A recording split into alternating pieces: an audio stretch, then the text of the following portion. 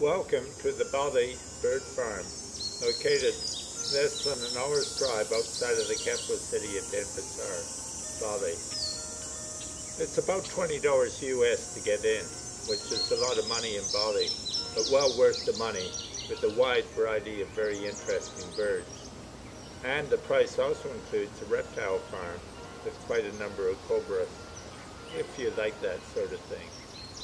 I was pleased to find that the park was mainly wheelchair accessible, with fairly wide and smooth pathways. It's not difficult to get around.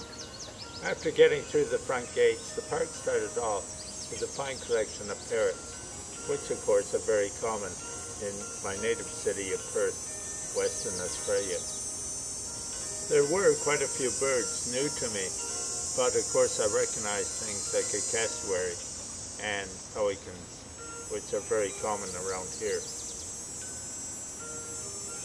I was quite impressed by their collection of pink flamingos.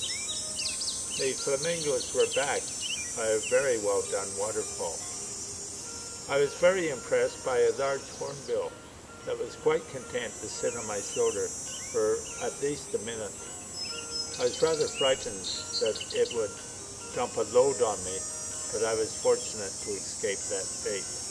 Thank goodness. A friend warned that a hornbill can make a nasty bite, but I didn't see it bite anyone before I allowed it to sit on my shoulder. These are truly amazing birds, and I wish we had a few in Australia. My traveling companion this trip was Tommy Taranga, who I'd met in a recent stay in hospital. He was very uncomfortable with hornbills, but managed the other birds much better. We enjoyed visiting what appears to be a Balinese longhouse, a local native Balinese dwelling, of which we didn't see any in Bali, but I guess they date well back to the past. They're quite an elaborate building with lots of carvings, but not wheelchair accessible.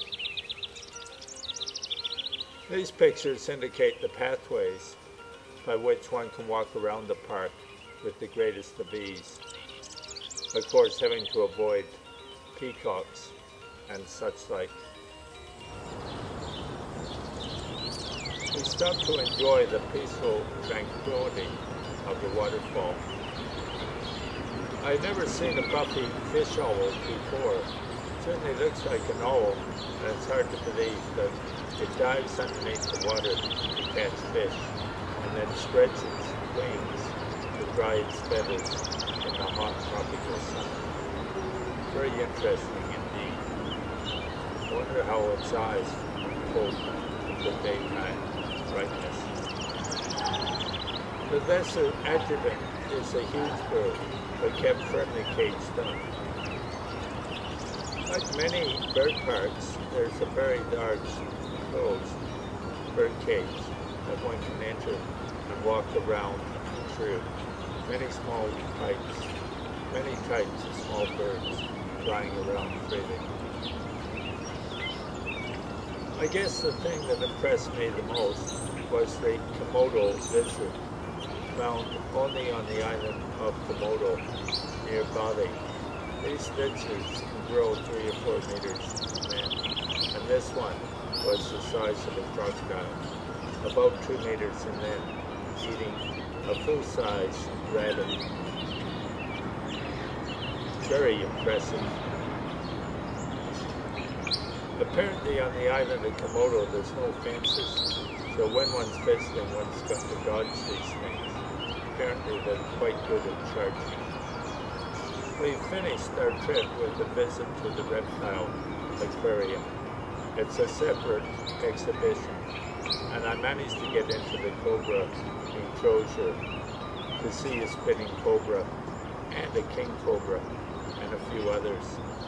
Unfortunately, I couldn't get into the rest of the area.